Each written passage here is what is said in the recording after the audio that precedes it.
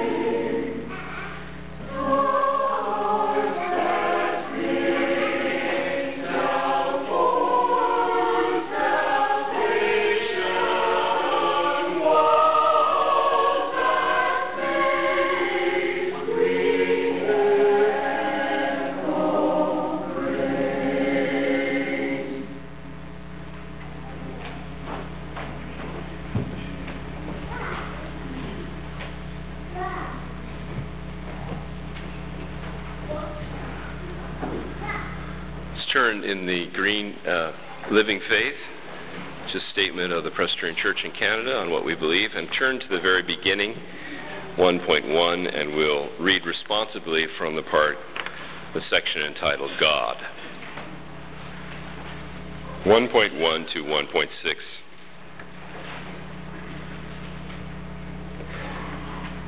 There is one true God, whom to know is life eternal, whom to serve is joy and peace. God has created all that is. The whole universe testifies to the majesty and power of its Maker.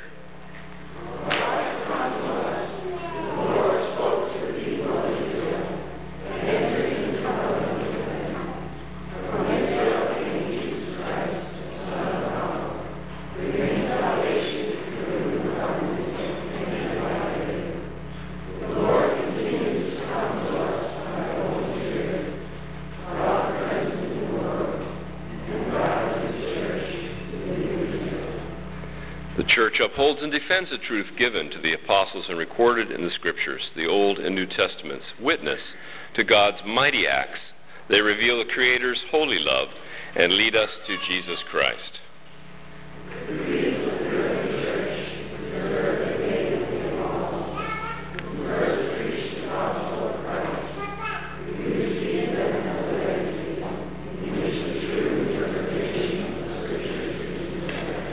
Therefore, with the one Church universal, we believe in one God, eternal Trinity, Father, Son, and Holy Spirit, three in one, one in three, equal in power and glory. God is the Father, to whom we come, the Son, through whom we come, the Spirit, by whom we come.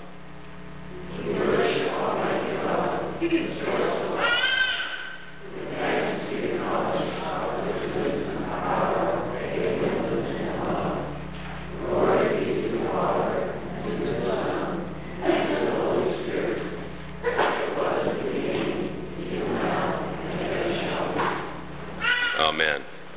And let's sing together 642, O Master, let me walk with thee. 642.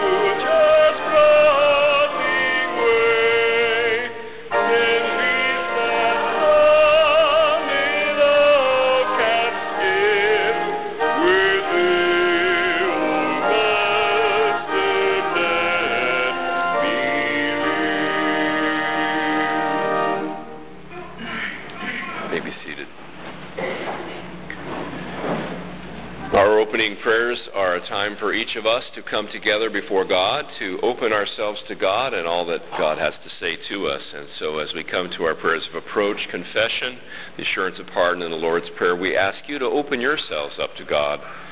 And however you say that to God, please be sure to do so. With this in mind, let us pray.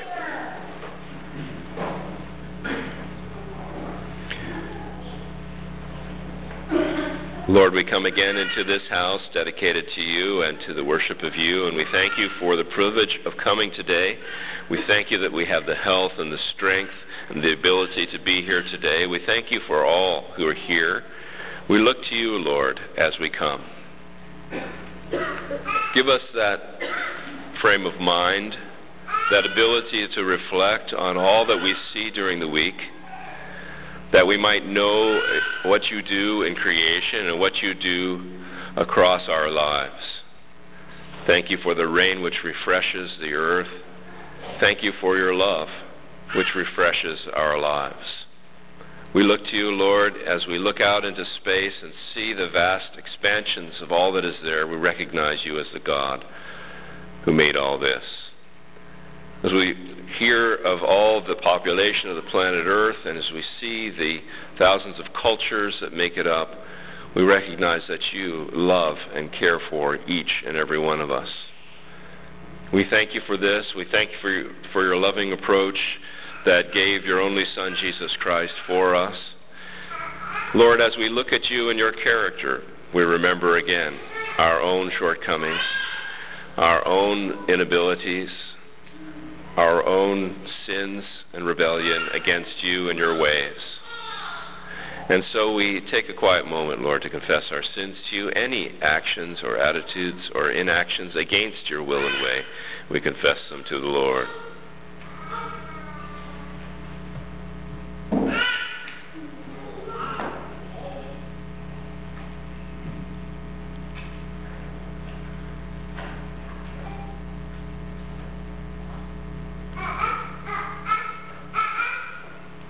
Forgive us, Lord, when we are apathetic towards all that we see going on around us. Forgive us, Lord, when we choose not to love or care about truth, where we choose not to love others, where we hurt others with our words and our deeds. Help us, Lord. Change our hearts and minds to be more like yours. Lord, we thank you that wherever we confess our sins, you are faithful and just to forgive us our sins and to cleanse us from all unrighteousness. We thank you that we can agree together for your way and will in this congregation and also for our whole community. And so we say the Lord's Prayer together using the words debts and debtors. Our Father, who art in heaven, hallowed be thy name. Thy kingdom come. Thy will be done on earth as it is in heaven. Give us this day our daily bread, and forgive us our debts, as we forgive our debtors. Lead us not into temptation, but deliver us from evil. For thine is the kingdom, and the power, the glory, forever and ever. Amen. The anthem time.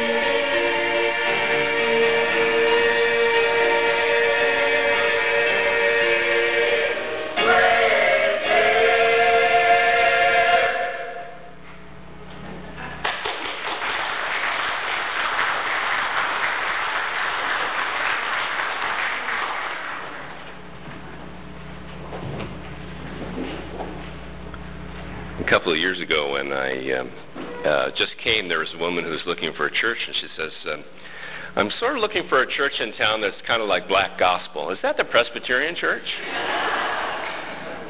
I said that later on the year after, and they said, sort of depends on the Sunday that you come. Well, there it is. Thank you for that. We're coming up to the children's time now, and we want to sing their hymn, which is 688, as Water to the Thirsty, directly following that. Boys and girls, please come on up to the front. 688.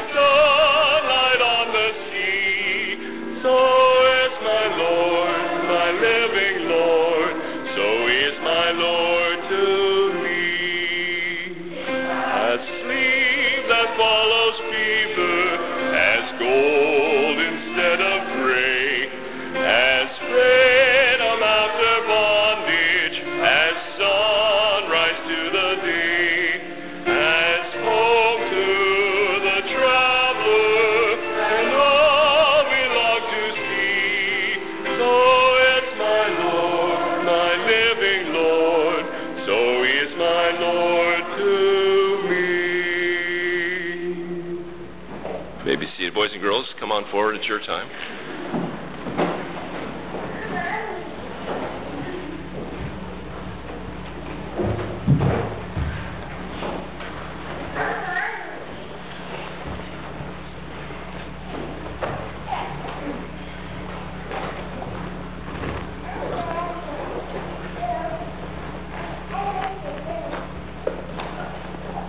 Hello to all. How is it going? Everything going okay back at school? Yeah, all right. Not too bad? Yeah? Well, I'm wondering how many boys and girls have ever played with Play-Doh. Play-Doh. You raise your hands? Or Sculpey or Fimo. I guess those are the ones you can bake, right? How many have ever played with those? Anybody? Adults? How many people have ever played with Play-Doh? Raise them high. Be proud. That's it. And I was going to bring some, but I couldn't find our supply. So we'll just pretend it's here because that's all I can do today. Excuse my back while we play with some Play-Doh here. Now, what's the best thing about Play-Doh? Anybody? Go ahead.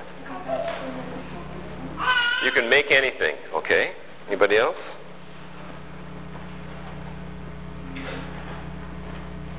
Adults?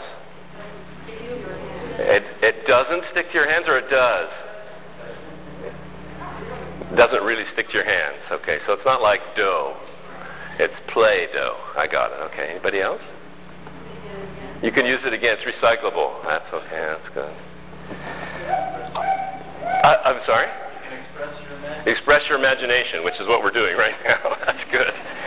And how many people have ever put the Play-Doh and forgot to kind of seal it up in the can? Have you ever done that? And what's it come out like? Boys and girls? See, what's it come out like? Do you remember? It's all, yeah, it's solid. It's solid. It's hard, right? And you can't really do anything with it, and it's really hard to work with. And at that point, what do you do with it? There's not much you can do with it, right? Because it's lost kind of what it is for. And God says to us that He wants our hearts. Say it again. Go ahead. throw it in the garbage? Yeah, maybe sometimes you throw it in the garbage, that's right. So God wants our hearts to be like the soft Play-Doh in His hands, and He'll make some beautiful things out of our lives. That's part of what we learn as you go through those doors and learn more and more about what's going on, what God wants for your lives. He wants us to be soft and moldable in His hands, and He'll make something beautiful out of it. But if we're hard, if we say, no, I don't want to do this, or I don't care about this, or I don't like that, or if we come with bad attitudes, then it's like the hard stuff. And what do we do with the hard stuff? It's harder to make something of it, isn't it? Really hard. So let's bow our heads. Sorry, go ahead. Throw it in the garbage. Yeah, we won't throw you in the garbage. No, that's for sure. Can I sit by you? Thank you. Let's bow our heads and close our eyes. Talk with God. You say the prayer after me, everybody, please. Dear God, help us to be moldable and soft in your hands, to learn from you, to listen to you, and to want to go your way. In Jesus' name. Amen. Bless you guys as you go.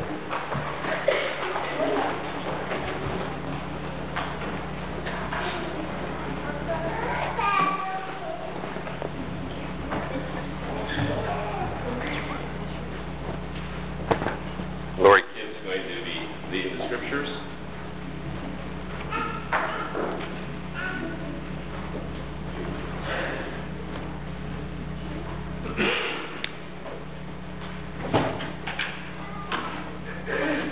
The Old Testament reading is from Proverbs chapter 31, verses 10 to 31. And in the Pew Bible, it's on page 992. This is the epilogue to chapter 31. A wife of noble character, who can find? She is worth far more than rubies. Her husband has full confidence in her and lacks nothing of value. She brings him good, not harm, all the days of her life. She selects wool and flax and works with eager hands. She is like the merchant ships bringing her food from afar. She gets up while it is still night. She provides food for her family and portions for her women servants. She considers a field and buys it. Out of her earnings, she plants a vineyard. She sets about her work vigorously. Her arms are strong for her tasks. She sees that her trading is profitable, and her lamp does not go out at night. In her hands she holds the distaff and grasps the spindle with her fingers. She opens her arms to the poor and extends her hands to the needy. When it snows, she has no fear for her household, for all of them are clothed in scarlet. She makes coverings for her bed. She is clothed in fine linen and purple. Her husband is respected at the city gate, where he takes his seat among the elders of the land. She makes linen garments and sells them, and supplies the merchants with sashes. She is clothed with strength and dignity. She can laugh at the days to come. She speaks with wisdom, and faithful instruction is on her tongue.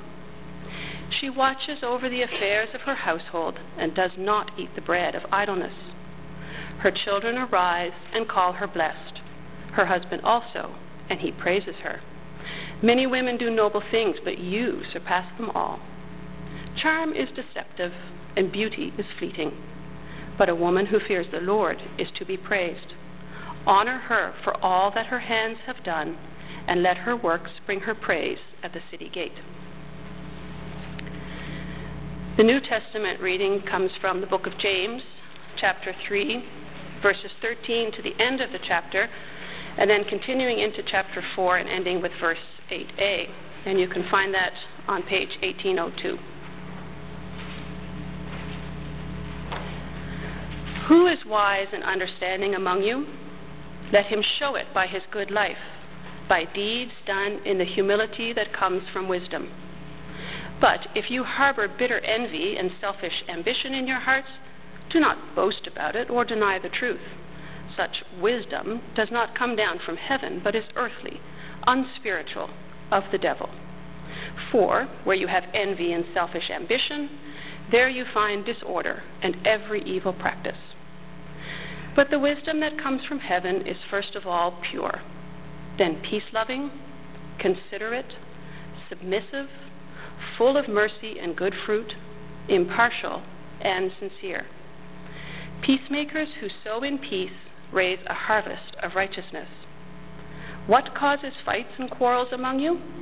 Don't they come from your desires that battle within you? You want something but don't get it. You kill and covet but cannot have what you want. You quarrel and fight. You do not have because you do not ask God. When you ask, you do not receive because you ask with wrong motives, that you may spend what you get on your pleasures. You adulterous people, don't you know that friendship with the world is hatred toward God? Anyone who chooses to be a friend of the world becomes an enemy of God. Or do you think that Scripture says without reason that the Spirit He caused to live in us envies intensely? But He gives us more grace. That is why the Scripture says, God opposes the proud, but gives grace to the humble. Submit yourselves then to God. Resist the devil, and he will flee from you. Come near to God, and He will come near to you.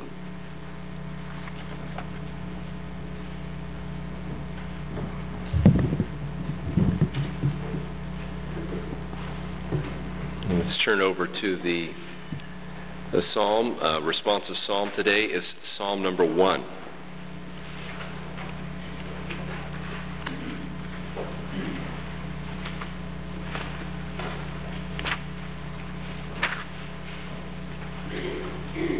Page 803.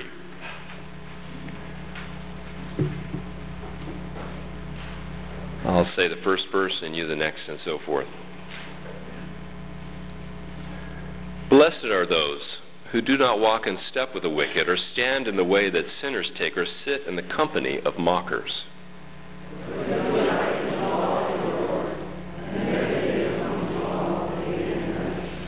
They are like a tree planted by streams of water, which yields its fruit in season, and whose leaf does not wither. Whatever they do prospers.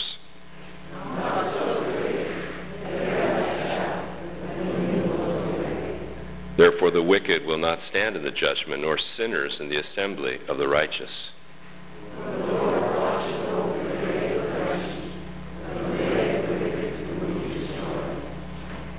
Amen. And then the gospel reading is from Mark. Mark chapter 8, starting at verse 30, which is on page 1502.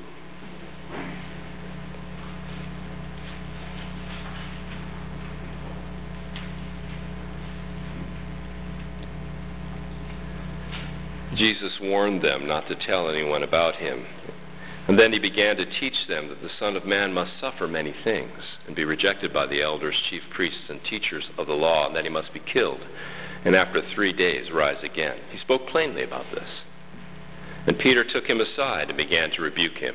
But when Jesus turned and looked at his disciples, he rebuked Peter. Get behind me, Satan, he said. You don't have in mind the concerns of God, but merely human concerns. Then he called the crowd to him along with his disciples and said, whoever wants to be my disciple must deny themselves, take up their cross and follow me. For whoever wants to save their life will lose it, but whoever loses their life for me and for the gospel will save it. What good is it for you to gain the whole world yet forfeit your soul? Or what can you give in exchange for your soul?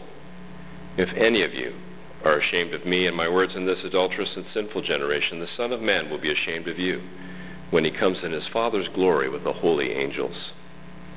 Amen. This is the word of the Lord. Thanks be to God. Let us pray.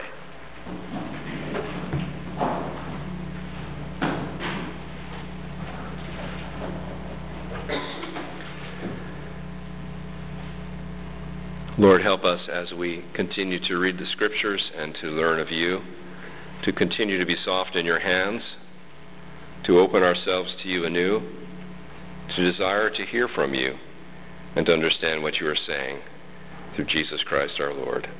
Amen. The hymn is number 1. There is a number 1 in the hymnal, and this is it. How blessed are they. This is the metrical version of Psalm number 1.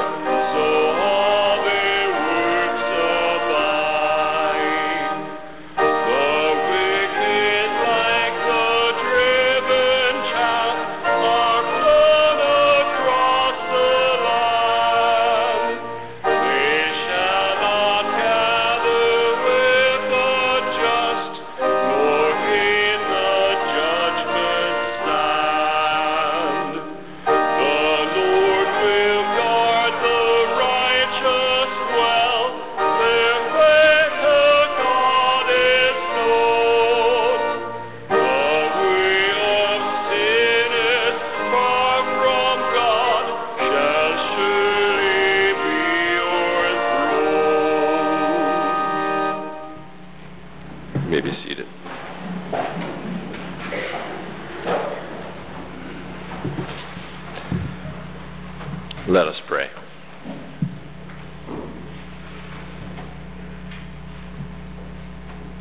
And Lord, as we come to you again this morning, we come to you trusting that you will indeed open us anew to all that you have for us,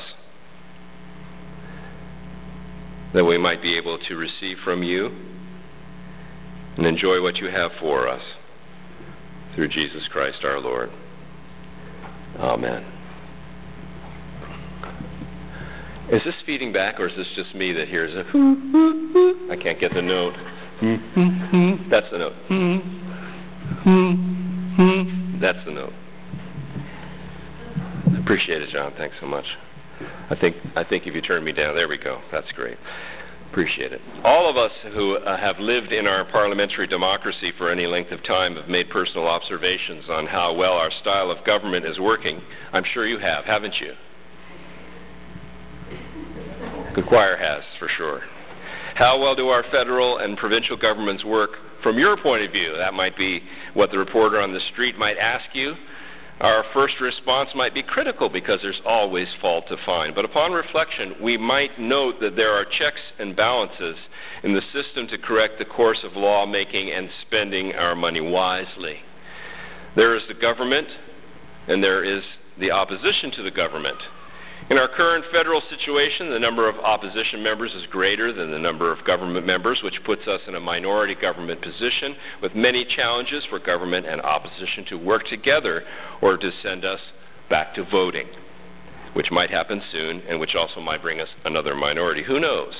We do know the opposition is called the loyal opposition. Do you know why it's called loyal?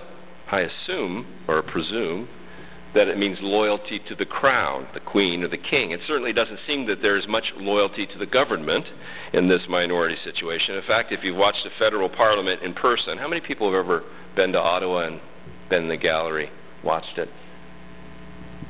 It's quite something, isn't it?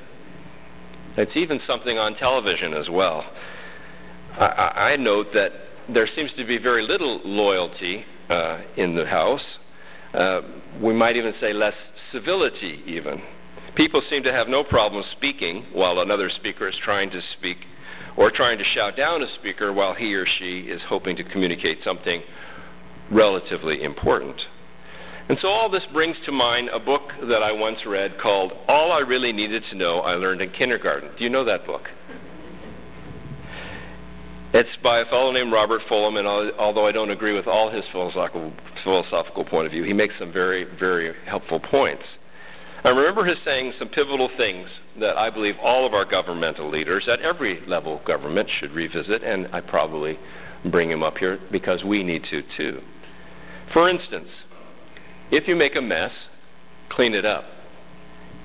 Or if you've done something wrong, say you're sorry and ask forgiveness of the other person.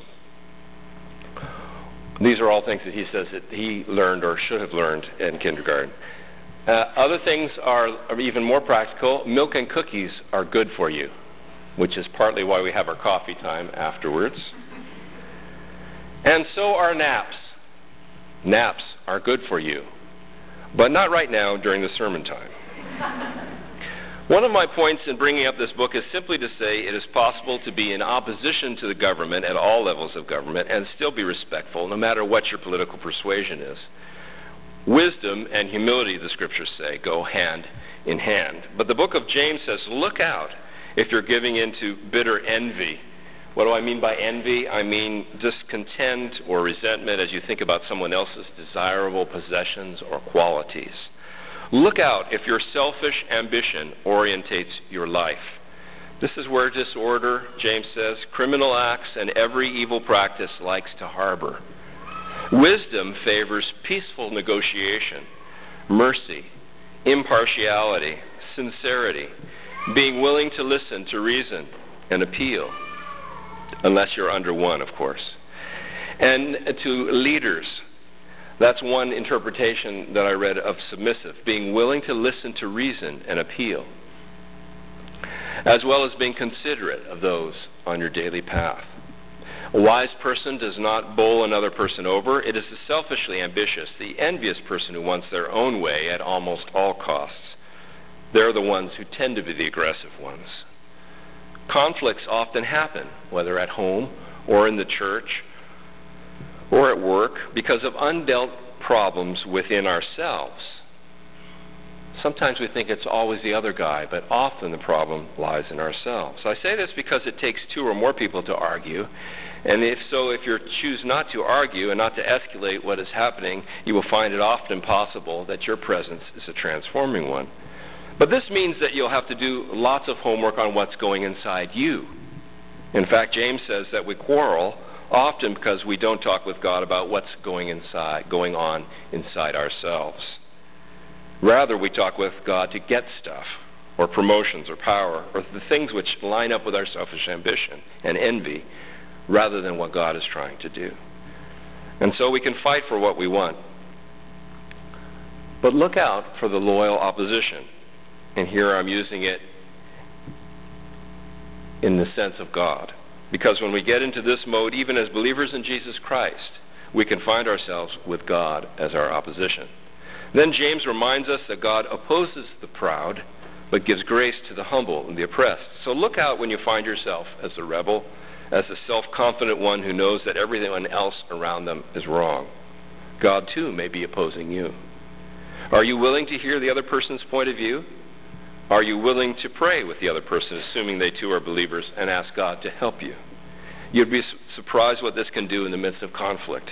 James suggests we humble ourselves before God, and when we do so, we will treat each other in a more peaceful and loving way.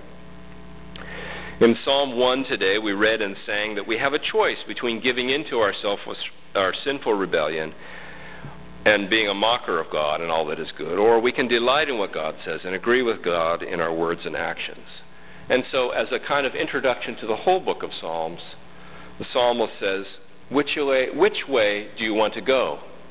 And maybe the answer is obvious, but it's still a struggle at times, isn't it? As God fills us up with God's love, we can continue to give away what we receive.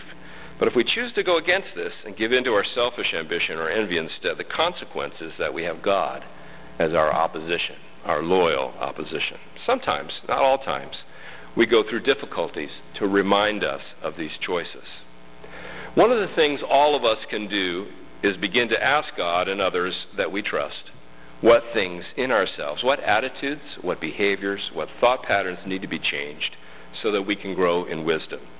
Just asking someone else what things we might need to work on in ourselves is a courageous step. Sometimes we present ourselves to others as if we have it all together. But we know, all of us who take the time, that quiet place before we go to sleep, or perhaps it's the quiet one right when we wake up, that we struggle usually in more than a few areas in our lives. We struggle with stress. We struggle with lack of resources. We struggle to manage our time wisely, not to spend all our extra time on ourselves and our pleasure. We struggle with our weight and staying healthy when we want to simply eat or do whatever we feel like rather than what we know is best for our health. We struggle to exercise appropriately. We struggle to help others as we are able. And you can put in whatever things you're struggling with, because those are probably the ones that I'm struggling with. And we cannot be the perfect man or woman that we want to be, no matter what age we are. Did you notice the Proverbs 31 woman that Lori Kim so well read about, who is seemingly able to go through life 24/7, being wonderful at work, wonderful at home, wonderful at church? Do you think she had any challenges or hurts or things that were beyond her control? I'm sure she did. Did you notice how modern or postmodern that woman is in the ancient book of Proverbs? She is not the typical picture of a wife or a woman in ancient Israel, yet there she is. She cares for the poor and manages her household well, but all of us, whether women or men, have struggles keeping it all together. Work, home, play, church, community, arts, business, volunteering, you name it. Our lives have never been more freed up by the machines that we use and the heat we have at our disposal and the food we have so plentifully. Yet we hear so often how little time we have and how fast time flies. And no, I won't tell you how many more shopping days left till Christmas. I'll let the flyers coming and the internet do that for me. So what do we do when all these parts of our lives sneak up on us? If we can admit our need and ask for help, we are doing very well. If we have friends we can talk to, or if we have community connections where someone will listen, that's a big part of dealing with the stress and the challenges we face. Sometimes we need to find appropriate professionals to receive counseling, psychological or psychiatric help. There's no shame in this. Someone who receives help and is able to admit what areas of life he or she is struggling in, that is a strong, courageous person. It is also a person who will be more able to handle conflict and difficulties that arise just by breathing and sharing space with other human beings. And so we look to learn. We look to learn from our difficulties. We look to admit the truth about ourselves and others, no matter how difficult that becomes. And as we do, we experience anew the grace of God and the wonder of receiving love, both from God and from other human beings. Let us pray.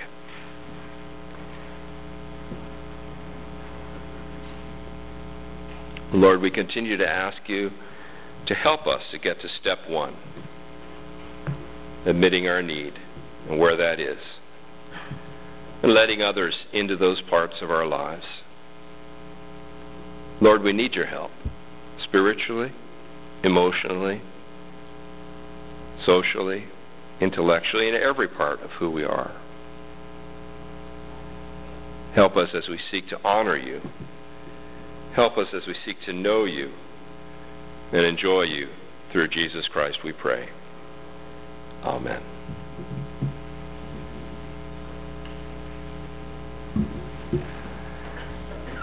You'll notice that we moved the announcements to this. We're trying a little experiment in when we're doing our announcements so that if you come right on the hour, you won't miss the announcements. Or if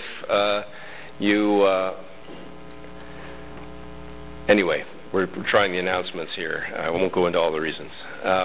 It's good to have everyone in church today. We hope if you're visiting us today that you'll take time to sign our register, which is just in the back on the left there.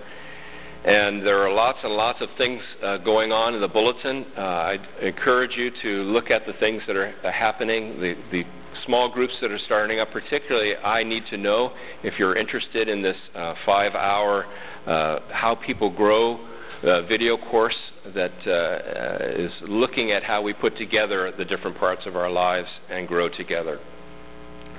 That's I'm thinking of offering that here on Wednesday nights, but if some other night or some other time during the day will work for you, I'll go with whoever contacts me and that.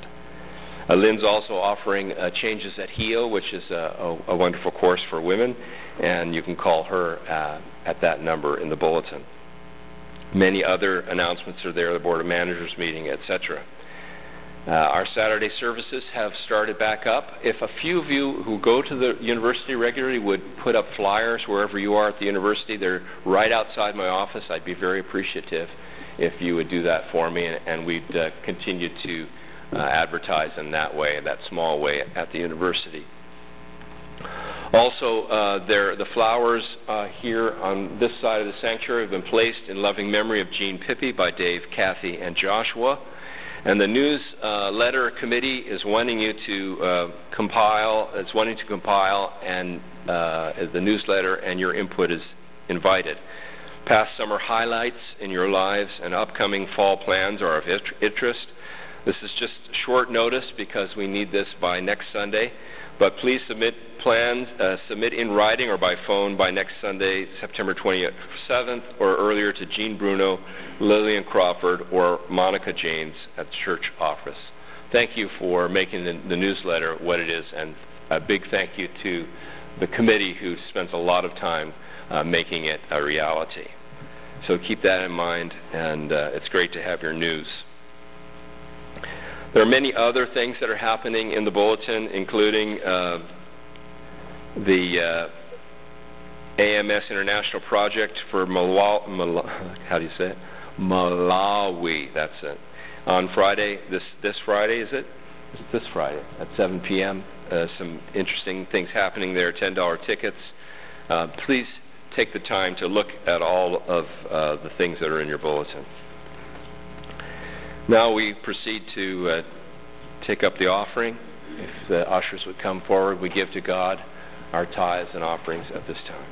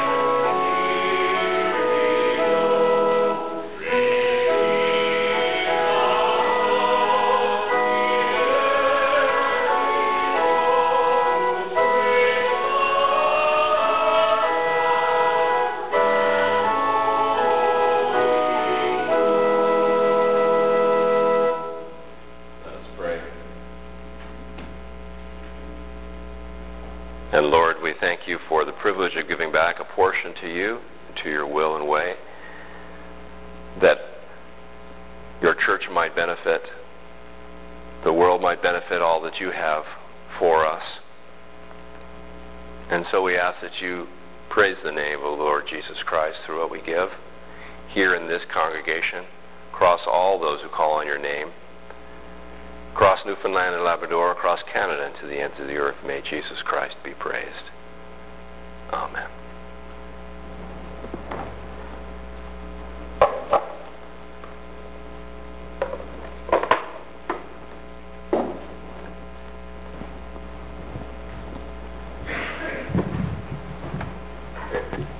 may be seated.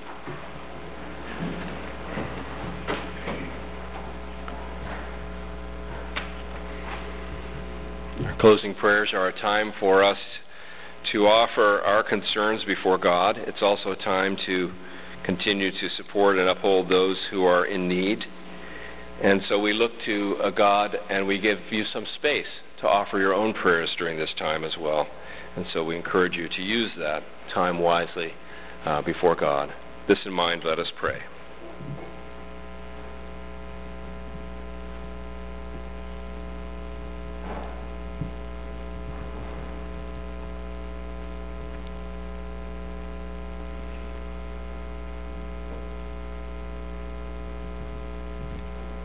Help us, Lord, as we come into your presence again in this special way with others who also desire that their lives be touched, moved, and transformed by you. Lord, there are many people on our minds in these days. We look to you.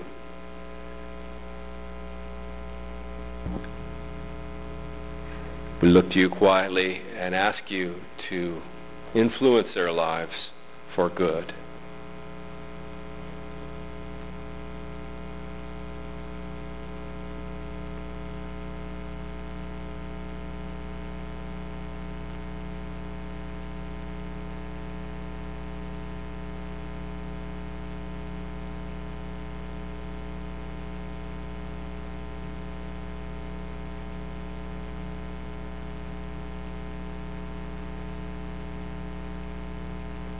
And Lord, we hear so much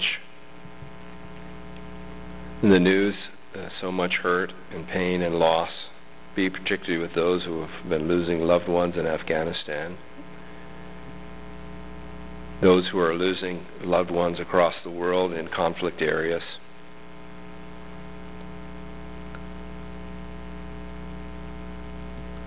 For the many fears and anxieties that we have when we try to stay informed. In these days about swine flu,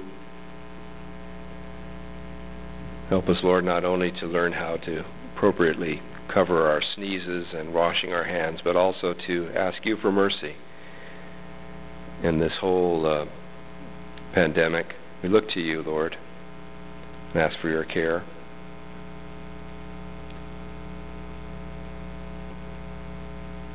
We also continue to pray for those who are needing your healing hand, Catherine Pico,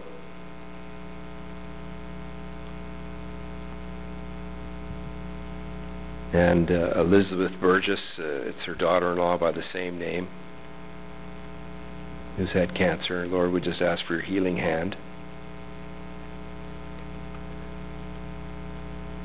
And others, Lord, on Angus, on Gordon, on Debbie. Continue to heal them with all that you have. And Lord, we add other names who particularly need your healing touch in these days.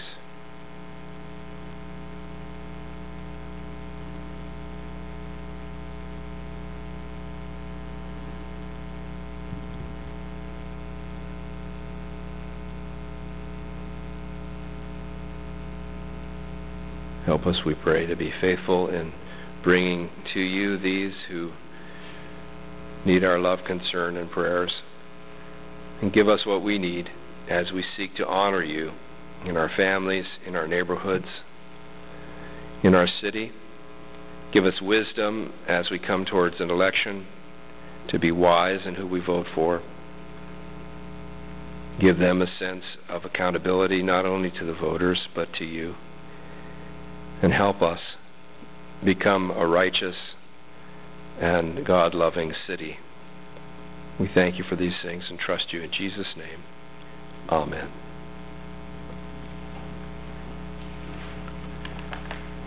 Our closing hymn is number 324, which I think you all know. Great is thy faithfulness. 324.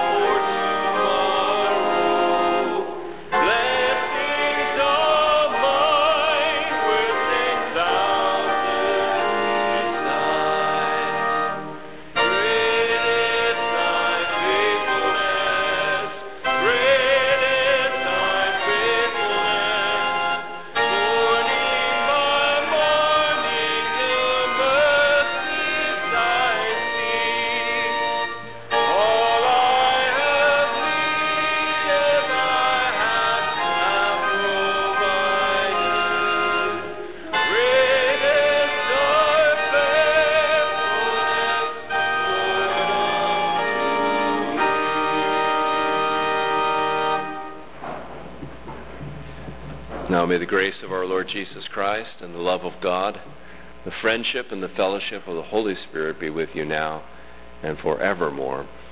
Amen.